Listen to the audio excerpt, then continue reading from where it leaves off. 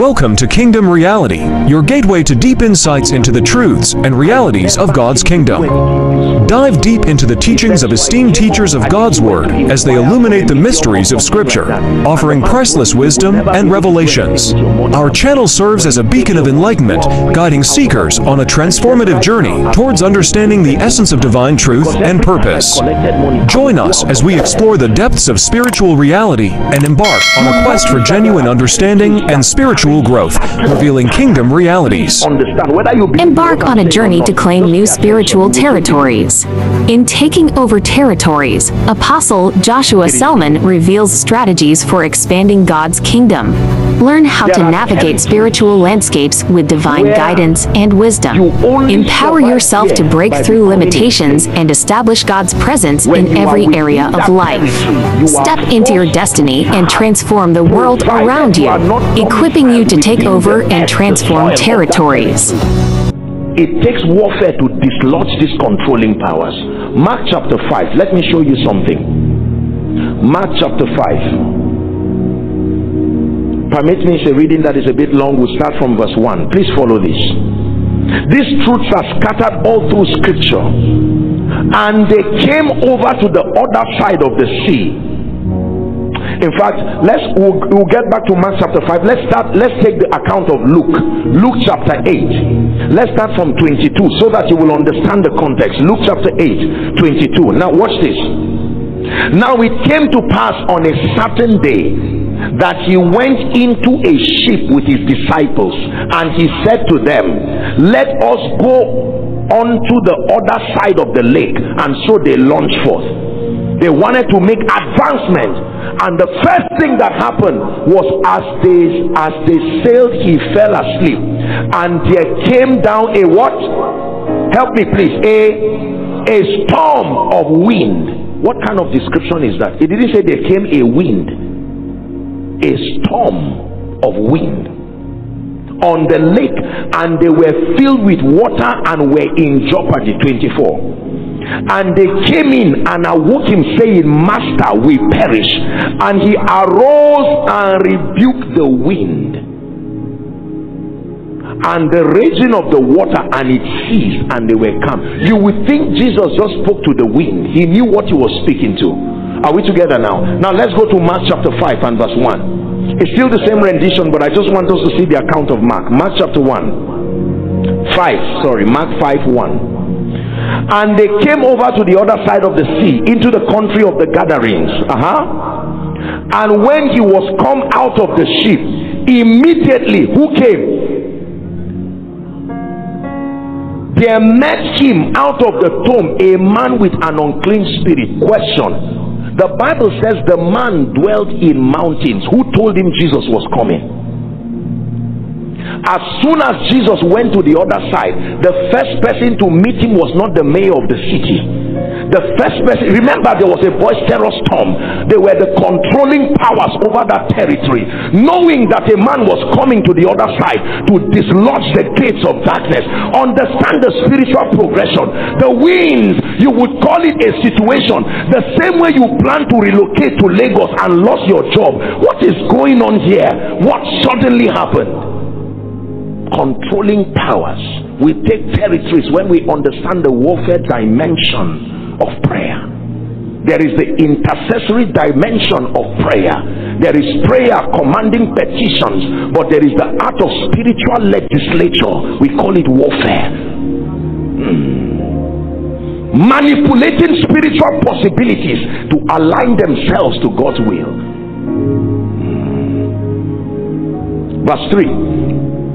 The Bible says, who had his dwelling place among the tombs, and no man could bind him, no, not with chains, because that he had been oft bound with fetters and chains, and the chains had been plucked asunder by him, and the fetters broken in pieces, neither could any man tame him. And always, night and day, he was in the mountains and in the tombs. Notice this. Look at how Satan destroyed Gadarene. Number one, the controlling spirit found the spiritual voice that would later be the evangelist over that land and captured him. and the legion dwelt in him, took him to the mountains and kept him there. Controlling powers. Jesus says, let's go to the other side, and situations begin to happen in a strange way, and he rebukes it. And then as soon as he arrives, he meets a madman, and hear what the madman says, verse 6. But when he saw Jesus, he ran and worshipped him. 7. And he cried with a loud voice, saying, now listen please, what have I to do with thee, Jesus, thou Son of the Most High? I adjure thee by God that thou torment me not. 8. For he said, come out of the man, you know, the unclean spirit and all of that. 9. And he asked, what is your name? And he said, Legion, for we are many. 10. And he besought him much that he would not send him away out of the territory. Jesus, do whatever you will do, but don't take us out of this territory. We dwell here. We have grown with the people. We manipulate their minds. We are responsible for the widespread poverty. We are responsible for the women working for the men. We are responsible for the inexplainable patterns. I ministered in a crusade some years ago, quite a while, in Shiroro, and I saw a situation that disturbed me. I saw many women, at least, I'm not exaggerating sincerely, at least 16 or 17, deaf and dumb. And they said the moment they gave birth, like a woman goes to the labor room and gives birth, she becomes deaf and dumb in a strange way. So the pastors were trying to bring their members to just sit down, and when I prayed for 1, 2, I said, no, this is not an issue of healing. There are controlling powers. Listen, when you see similarities in outcomes, stop focusing on the individual cases. There are controlling powers responsible for that. The warfare dimension of victory. Believers do not understand this. There is no gate. There are gates that don't open. They are broken. He has broken the gates of brass and cut the bars of iron in sunder.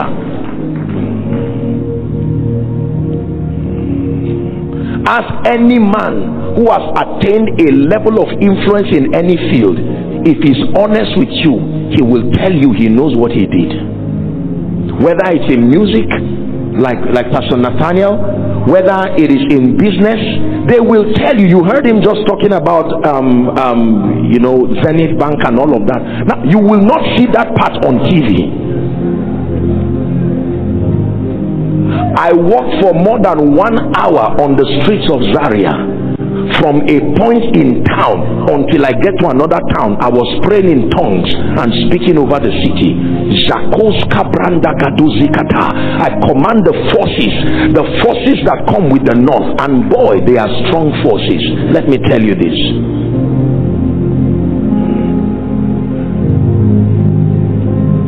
Anybody who has risen beyond a level, because you see, it's like a spiritual meter in the realm of the spirit. Once you oscillate within a particular threshold, the realm of the spirit will not disturb you, but hit a mark and let your voice rise, and they know that this voice is becoming global. Someone will visit you from gathering and say, where did you say you are going to?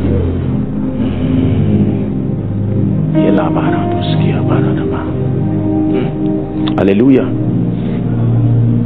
I remember when I started ministry in Zaria, a number of people called me and said, man of God, your grace is more than this city. Where is Lagos, Abuja, I mean US, UK, which one is Zaria? I said, God just told me this is where I'll be in this season.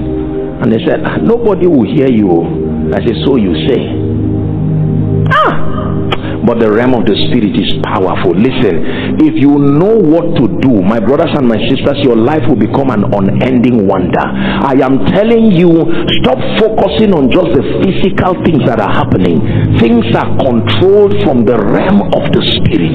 It was the gods of the Medes and the Persians that ruled over Babylon. It was not Nebuchadnezzar. And when they saw that Daniel was becoming a threat, the way this man would rise, they used the parliament to say, the only thing we want you to stop is prayer for 30 days. That's it.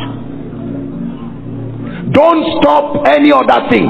Just make sure prayer. How can a parliament come together to meet to stop one man? Prayer. They didn't say we'll attack Daniel. They just said this is our deliberation.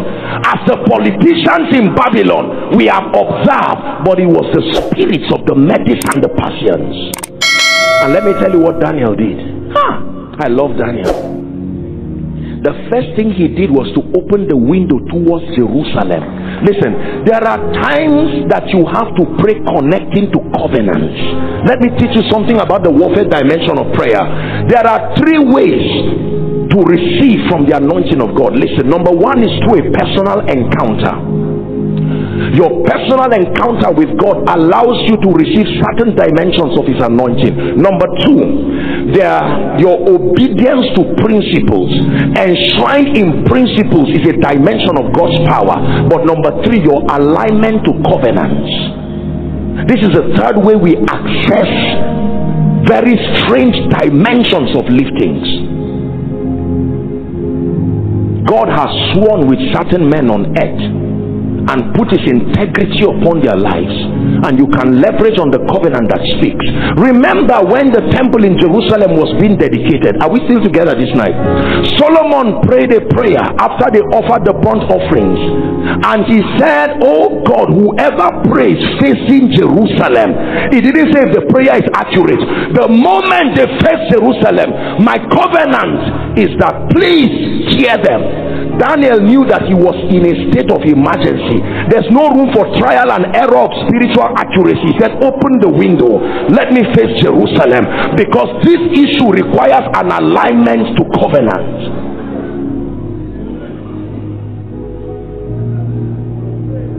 Are we together? Goliath was not a giant. Goliath was the bodily representation of a spirit. And so when David came to fight Goliath, Saul didn't say, where were you trained? He said, whose son are you? In other words, let me see the tribe you come from, because I understand that like minerals, there are spiritual allocations to tribes. When Haman went to discuss with his wife about his embarrassment in the palace, the wife asked him one question. She said, what is the name? Who are you fighting? He said, Esther. He said, you are finished. Esther is a Jew. Haman, your doom has come. In other words, didn't you have the brain to know you don't fight them?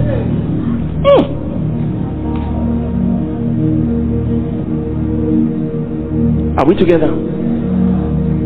When Satan and Archangel Michael began to fight over the body of Moses, notice that Satan looked at Lucifer and said, the Lord rebuke you. He didn't say I rebuke you.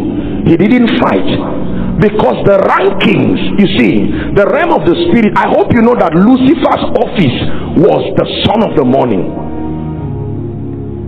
Are we together? He was the custodian of the mysteries of the kingdom, and even in his fallen state, that there is a regard for that ranking. That's why the Bible says Jesus is the head of principalities. He recognizes their existence. He says he's head of them. They are there. You cast demons, you don't cast principalities. Go and read your Bible. That's why you cannot cast a devourer. No, you don't cast it by saying go. There are principles. These are the kinds you overcome by the blood. Not every kind. Listen, watch this. Please come. Come, sir. Are you following me this night? Let's assume, no, this is a lady. Please go back. What I want to Let's assume, God forbid, just an example. Let's assume this guy is a thief. Are we together? Trying to burgle my house. The moment you hear the sound of my voice, what would you do? You will run away because you are a thief. But let's assume someone sold my house to you and you pay. Will you run away when I'm coming? No. It will take a lawyer to settle the matter. There are things that don't go just because you say in Jesus' name. Now, these are the forces that we engage with intelligence. Jesus did not cast sin out of you.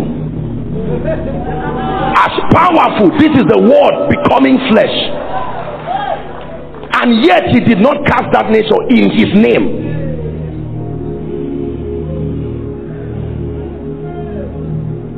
Listen, there are mysteries behind territories. There are controlling powers. Where I come from, you don't last in ministry up to 3 years. There are many great voices that have come from my region, but you don't last up to 3 years. A scandal or something terrible must bring you down. 3 years is a lifespan of impact.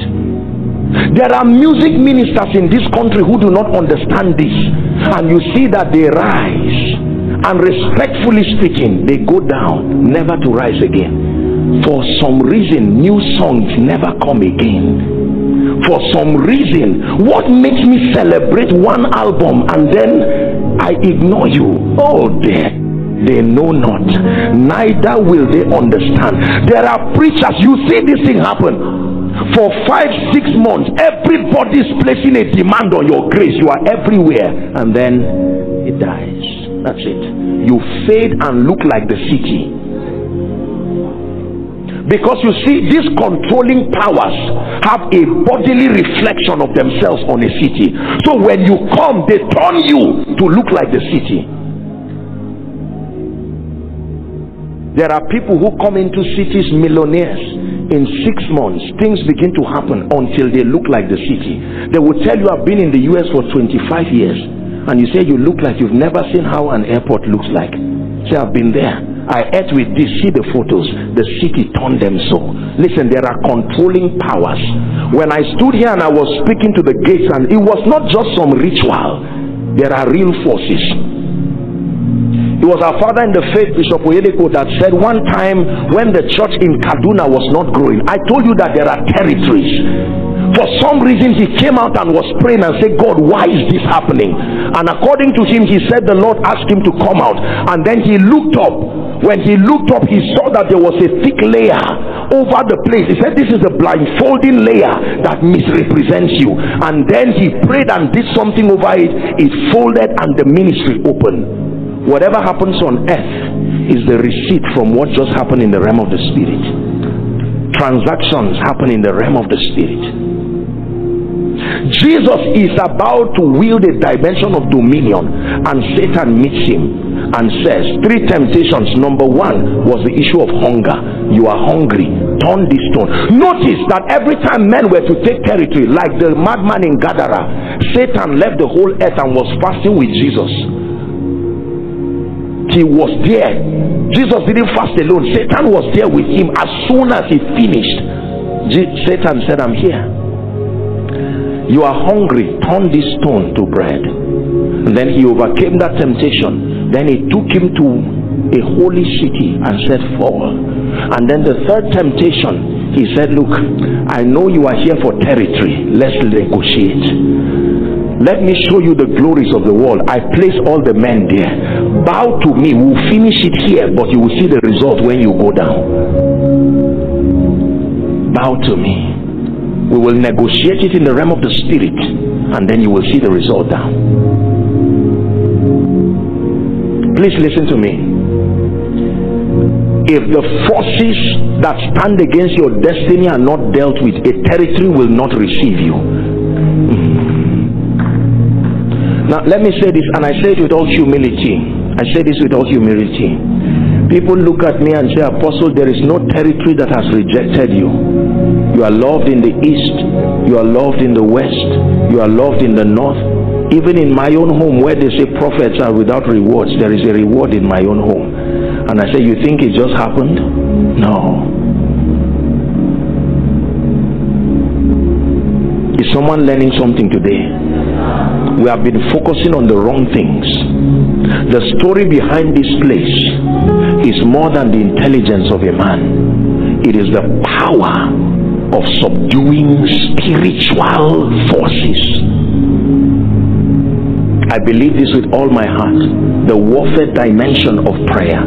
Someone needs to take out time after tonight and say, Lord, why the moment your voice is silenced, let me just tell you what to do so you don't waste your time. Just know there are controlling powers stopping your voice. And you are going to have to pray your heavens opened and dislodge the forces that command the nations to not hear you. Was there not an instruction, hear ye him? That was why I was declaring. I said, Lagos, hear ye, house of David. There are people here who have businesses that this country should hear, but your business is only accepted within your local territory. Even Abeokuta here, it will push your products back to Lagos. It is not receiving you because the forces that control these territories need to be dislodged. Are we together? Notice that the only reason why they invaded Jericho was to destroy it and move. They didn't take anything. They didn't fight anyone. Why will you destroy a land? Can't you just pass them and go? Because Jericho was not just a building, it was an altar. And they brought it down and continued moving. Is someone getting what I'm telling you? This has nothing to do with being a minister, being a business, but if you are a minister, your land is in Lagos, but you may never get it. Why? Because there are controlling powers. Your house is in Lagos, but you may never get it. There is space for your business in Lagos. Parking out is not the solution. Insist till your space is given you. Hallelujah. Territory. The power and the warfare dimension of prayer. Ephesians chapter 6 and verse 12. Paul was teaching in Ephesus, and this is what he had to say. Ephesians chapter 6 and please verse 12. It says, for we wrestle not against flesh and blood. Paul now is teaching a very balanced gospel. We wrestle not against flesh and blood, but against principalities, he said, against powers, against rulers of darkness of this world, against spiritual wickedness that operate from the heavenlies. Please, they are real. Listen to me, my brothers and my sisters. Let us not fool ourselves. They are real. It is true. In as much as there is a system in the kingdom to stand in victory above them, you will be joking to ignore this reality.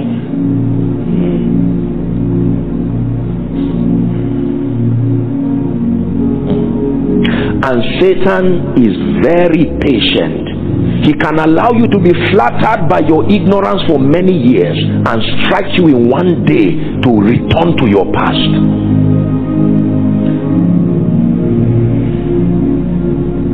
It's too risky to not know some things. Territories, territories, territories, territories, territories.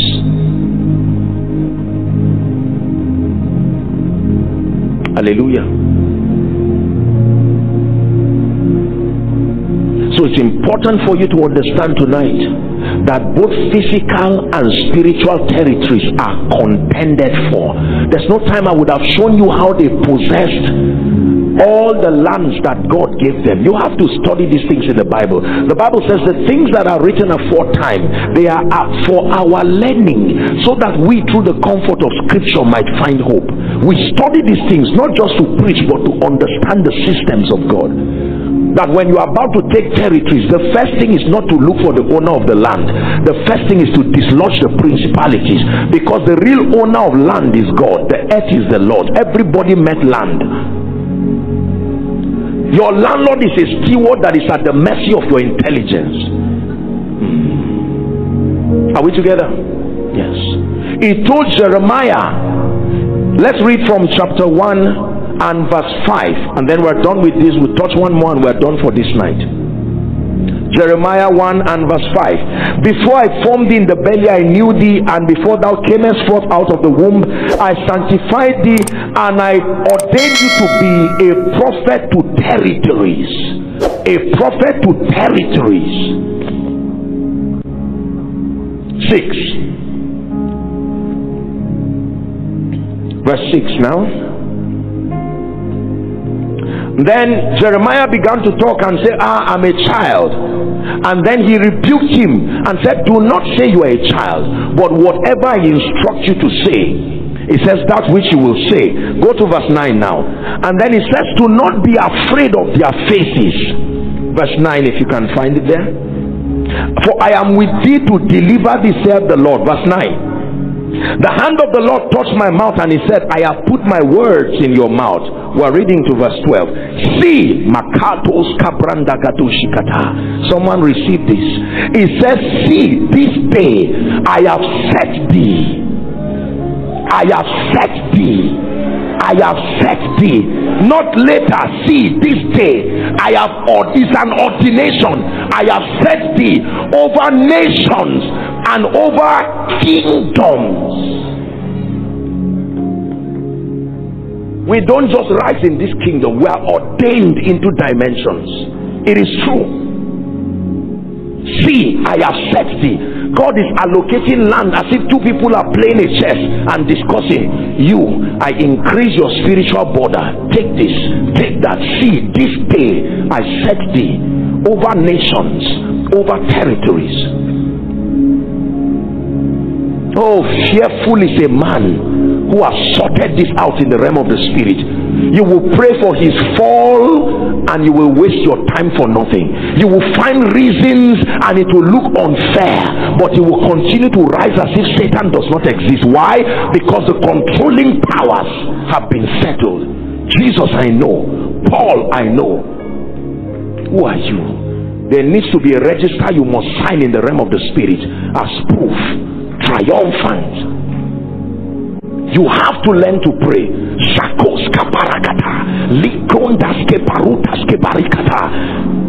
You pray your way out of mediocrity. Otherwise sentiments will kill you. Tribal affiliations will bring you down. All those things are puppets. The real things are the controlling powers. It will say it's because you are not a northerner, because you are not a southerner, because you are not an easterner. Who said so? When the man's ways pleases the Lord, there is a grace that defies rejection.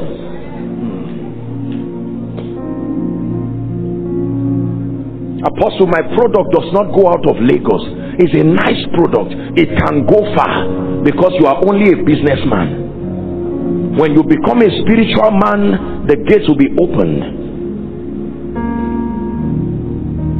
Lift up your heads, he said, O ye gates, and be ye lifted, O ye ancient doors. The doors were not made by carpenters. The doors are spirits. Let the King of glory leave this realm of Hades back to the earth. And the gate said, who is this King of glory? Why should we open the gates? You speak to those gates. Open up, because it's time for a territory to hear my voice and they will reply you. Why? Are you the only pastor in Lagos? Are you the only graduate? Why should they open? Have you not seen 12 graduates in your family queuing up for relevance?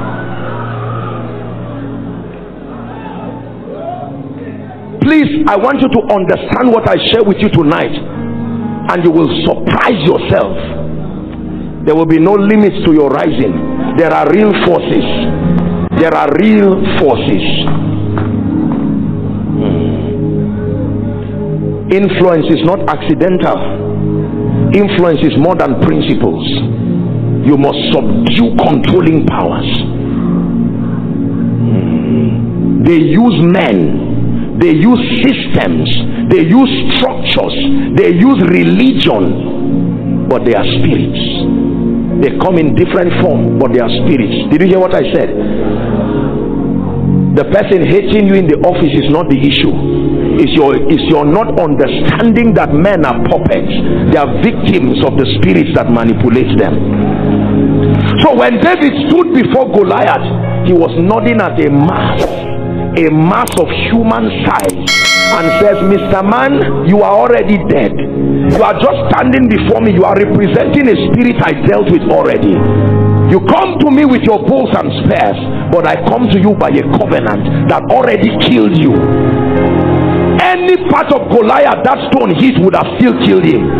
It was not about the forehead. Please hear what I tell you. This world is a wicked place. Nobody will just like you by intention. Our world is selfish. Our world is sentimental. I don't mean to be a bearer of bad news, but wake up and understand the world we are living in. Nobody will just like you for nothing. The US receive you. Who do you think you are? UK receive you. Billy Graham was allowed to preach in North Korea. It's a grace. Someone needs to get that grace this night.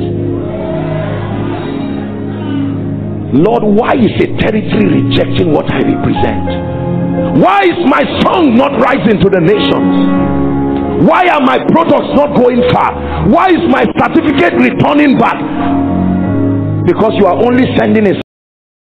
Have you been touched by the message you just heard and you want to give your life to Jesus, or you want to rededicate your life to Jesus Christ as your Lord and Savior? Then say this short prayer. Lord, I admit I am a sinner. I need and want your forgiveness. I accept your death as the penalty for my sin, and recognize that your mercy and grace is a gift you offer to me because of your great love, not based on anything I have done. Cleanse me and make me your child. May faithfully receive you into my heart as the Son of God and as Savior and Lord of my life. From now on, help me live for you, with you in control. In your precious name, amen. Congratulations to you.